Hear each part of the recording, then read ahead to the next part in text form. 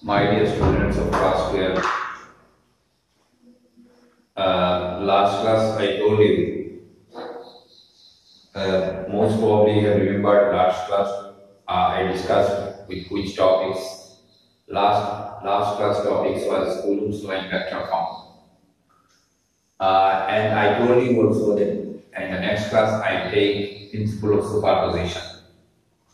See, whenever a topic comes, there must be some reasons that why this topic comes. See, in Coulomb's law you got force between two charges, Q1, Q2 or Q3, Q4 or Q5, Q6, like this. You got force of attraction and repulsion between only two charges. You may have a question in your mind that if in Coulomb's law you are showing only force between only two charges, if more number of charges are there, then what will happen? How we can calculate the total force? Suppose in a field there are n number of charges, Q1, Q2, Q3, Q4, like Qn. If Qn number of charges are there, and if each charge is applying force to a particular charge, then how will we find the total force of attraction or repulsion? So, to calculate the total force of attraction or repulsion for n number of charges, the concept principle of superposition comes. So today our topic is principle of superpositions. So see, with the help of principle of superposition, we can find force between force of attraction or repulsion between n number of charges. Okay. Now see, here suppose I am saying that Q1 is a charge placed here, and here is a Q2, here is Q3, Q4, Q5, like Qn number of charges. Qn number of charges. All charges are applying force on Q1. It is not like this that Q1 is not applying force on Q2, Q3, Q4, certainly. But suppose if we consider like this, that Q2 is applying force on Q1, Q3 is applying force on Q1, Q4 is applying force on Q1, Qn is applying force on Q1, then what is the total force exerted on charge Q1? So that you will find with the help of principle of superposition. Now see, suppose this F12, see, this is plus, this is also plus, so there will be an attraction repulsion, certainly repulsion. Certainly it is repulsion because similar types of charge repel each other. So Q2 will repel Q1 with a force F12. F12 means force applied on charge Q1 due to Q2. So it is F12. F12. Suppose Q3 is applying a force on charge Q1. It is Q13. It is Q13. Q3 is applying a force on Q1. So it will be force applied on 1 due to 3, so it will be F13. Similarly, Qn is applying a force on Q1. Force applied on 1 due to n, so it will be F1n. F1n.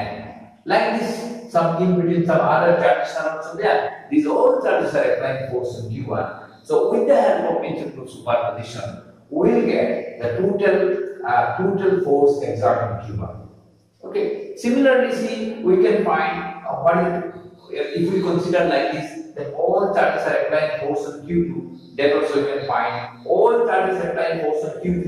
That also we can find all charges are applying force on Qn. That also we can find with the help of principle of superposition. So see, what is the principle of superposition? The principles that I am saying, this definitions and others you can get it in your book or in other notebooks also you can find.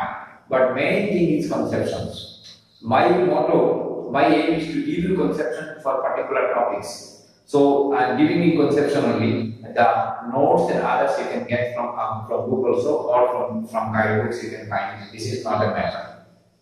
But see, so what they are saying, it states what is principle of superposition. It states that when a number of charges are interacting, the total force on a given charge is vector sum of the forces exerted on it by all other charges. So it is the vector sum.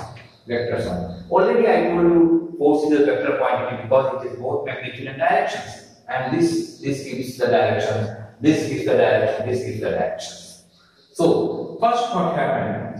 Suppose I explained it, Q2 is applying force on Q1, Q3 is applying force on Q1, Qn is applying force on Q1, and this force in which direction they are changing, because it's all a repulsive force. It's all a what? Repulsive force.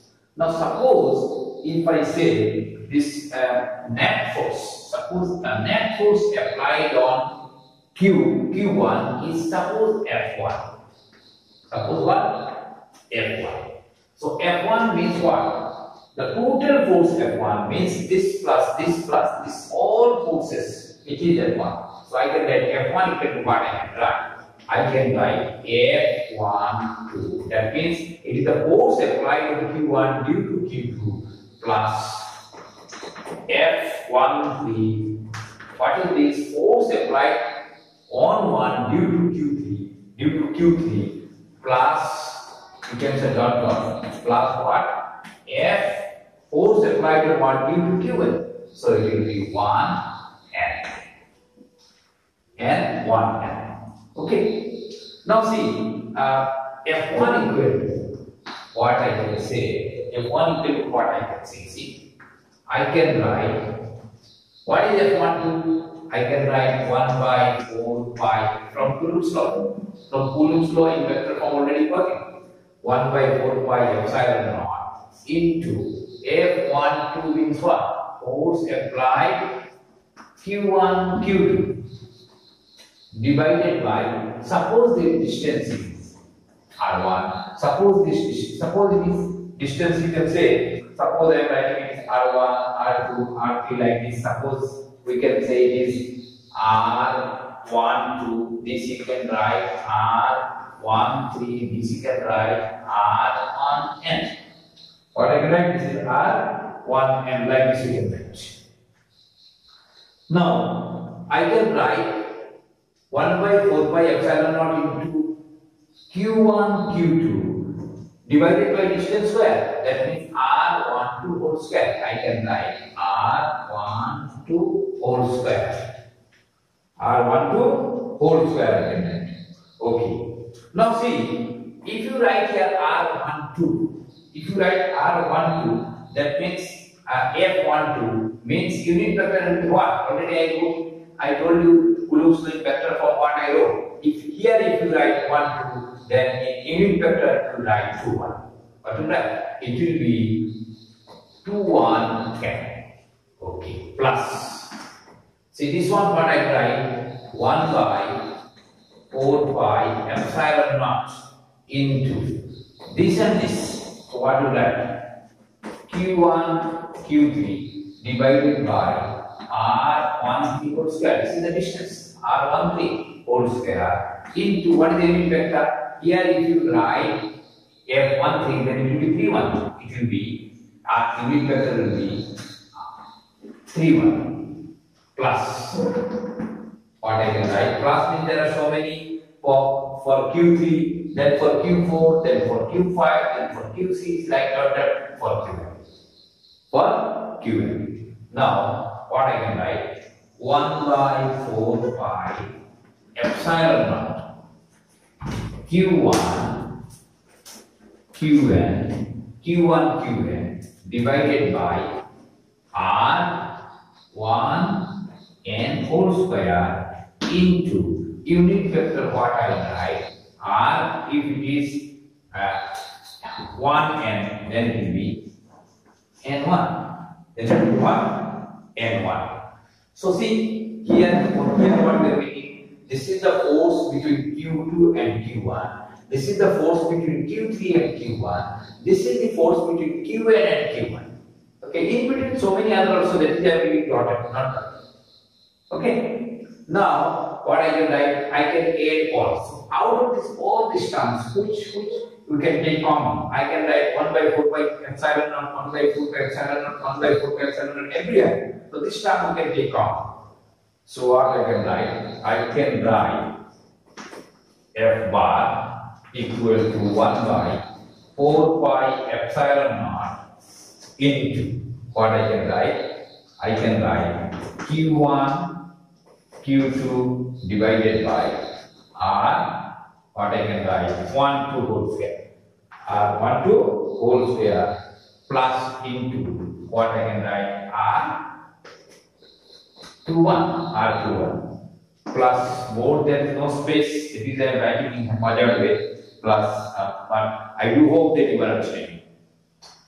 So next what I can write Q1 Q3 divided by R13 whole square into unit vector R31. Unit 1 is unit 31. Okay. Plus, see, I can write dot dot, then plus last part you got 1 by 4 pi epsilon naught into Q1 Qn divided by R1 and whole square into unit vector what is here N1. Okay, so 1 by 4 pi epsilon naught I have taken off. So that means this is the net force applied on the charge Q1 due to all other charges. Due to all other charges we can write. See, this I can write in form of summation also we can write. But this is the force. This is what force? This F1 is the force applied on charge Q1 due to all other charges. Same way, we can calculate what is the net force applied on charge Q2 due to charge Q1, Q3, Q4, Q5, Q6, Qn. Okay, we can find what is the net force applied on charge Q3 due to all other charges. It is just like this. Suppose you have 20 friends, and you have decided that today everyone will go to friends number one's house. Everyone will go. So what will happen? In friends number one's house, everyone will go. Suppose next day you have decided that today we will go to friends number 2. So 2 will be in his own house and all friends will go to his house. Like next day you have decided friends number 5. So friends 1, friends 2, friends 3, friends 4, friends 6 up to friends 20. Everyone will go to friends 5 house and friends 5 will be in his own house. Same way here, see, we can find the total force applied by all other charges on charge Q1. So I have shown you only one, but if you want to calculate for all other charges also, nicely you can calculate without any problem, but we have to follow the principle of superposition. So what advantage we are getting from principle of superposition? You see, with the help of Coulomb's law, we can get a force between two charges, Q1, Q2. But if there are n number of charges in an electric field, then how to find the total force due to all other charges? That can be found with the help of Coulomb's principle of superposition. Principle of superpositions. So see, sometimes they give 2 marks for this principle of superpositions. I hope you understood that how to get this total force due to all other charges. To do it, but especially in mobile class, see, I cannot take class for a long time, because if I take half an hour class, it may be very difficult for me to send to you. That is why the small topics today I have taken. Every day I will take like this on the small topics, and I will try my best to make you understand. And you also, if you have any problem, then comment sections. Here also you can comment if you do not understand anything. So I will try my best to clarify your doubts. And since due to COVID-19, most of the colleges are closed, students are not getting any scope for regular classes. In such a situations, well, it is our little practice. At least we are trying our best to give you something. If you subscribe to other students also, so they may also get benefit. So we wish that more and more students should get benefit from our classes. So you will subscribe to more and more students and do it And remember, whatever I am doing in the blackboard, that you don't see in the note, this is not enough. Writing practice is the best practice. Even today, principle of superpositions, if you understand, then write it 2 to 3 times in your notebook. One time writing is equal to 10 times reading. That is why you read it, you write it again and again. It will be the real practice. Okay? Okay, wish you all the best. Good night.